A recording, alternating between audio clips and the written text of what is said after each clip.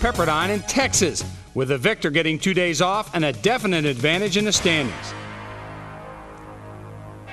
Like in their first-round game against Wichita State, Pepperdine jumped out to an early lead thanks to Dan Melendez's second homer of the series.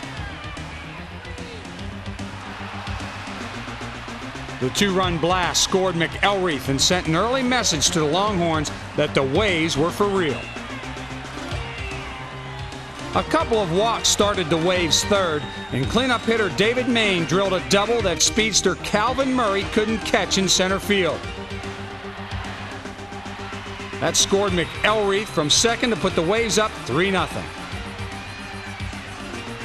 The next batter, West Regional Most Outstanding Player Chris Sheff, followed with a single past a drawn-in infield, and Melendez scored for a 4-0 Pepperdine lead. Maine later scored on a passed ball, and the Waves were rolling. The story in this one, however, was pitching. Pepperdine starter Derek,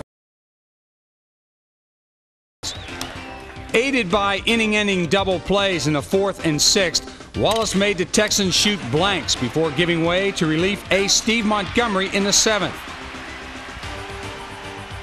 For the second straight game, Montgomery allowed nothing, this time to a Texas team that hadn't been shut out the entire season.